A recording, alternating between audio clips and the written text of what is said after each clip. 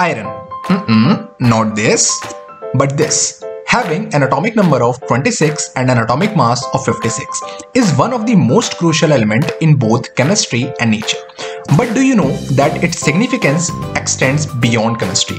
It is one of the most significant minerals for the human body. So let us investigate this wonderful equilibrium of biology and chemistry.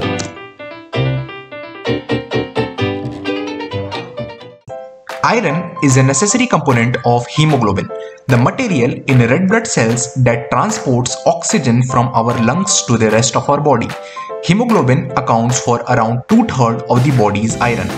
We need to take in this iron in our body on a regular basis via healthy foods and balanced diets.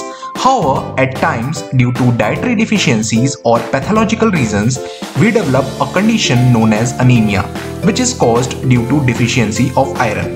This then causes fatigue, shortness of breath, hair loss, nail loss, and many other problems. Scary, isn't it? Then what should we do in order to avoid such a situation? Do we begin consuming iron in this manner? No, definitely no. To treat these conditions, doctor would prescribe you some pills that would gradually raise the iron content in your body.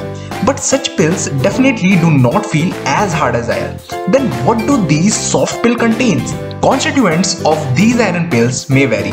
Some commonly used compounds are ferrous sulfate, ferrous fumarate, ferrous gluconate, and oral liposomal forms. Among this, ferrous sulfate is most widely used because it is less costly.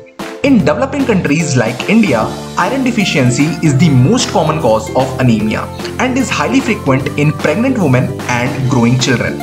In order to address this issue, the Ministry of Health and Family Welfare and UNICEF have launched many initiatives such as Anemia Mukt Bharat and National Nutritional Anemia Prophylaxis Program. The balance between iron and our body is critical for our survival, and we should constantly strive to consume healthy food so that this balance is always maintained.